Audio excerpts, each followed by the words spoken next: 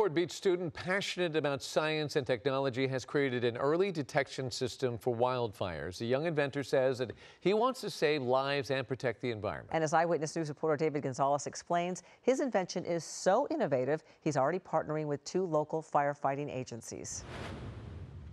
And this could be deployed like on a pole, for example. Ryan Honoree has taken an idea he came up with in 5th grade.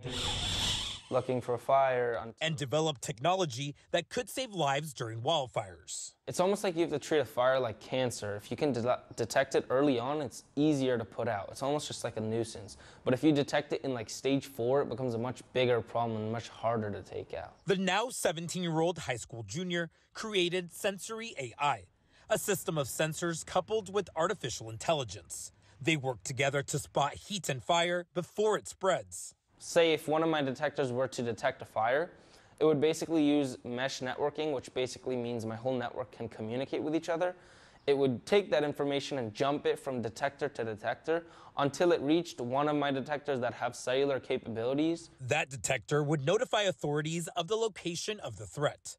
The sensors are also equipped with cameras to give fire crews a visual of the possible blaze. Last week, Ryan teamed up with the city of Irvine and Orange County Fire Authority to deploy the first sensor in a high-risk area with homes, high-voltage equipment, power lines, and dead brush. And I'm hoping that in the process I can save many people's lives, I can save homes, I can save animal lives, and I can just save the environment in general. Ryan has big goals for his company.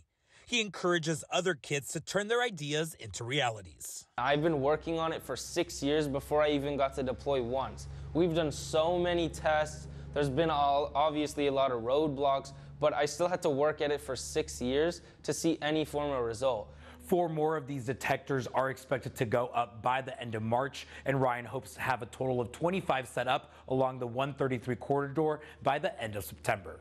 Reporting in Newport Beach, David Gonzalez, ABC 7 Eyewitness News. Hello, I'm Mark Brown. Get more great ABC 7 content by clicking the subscribe button for our YouTube channel and download the ABC 7 Los Angeles streaming app on Fire TV, Android TV, Apple TV, and Roku to watch on your TV.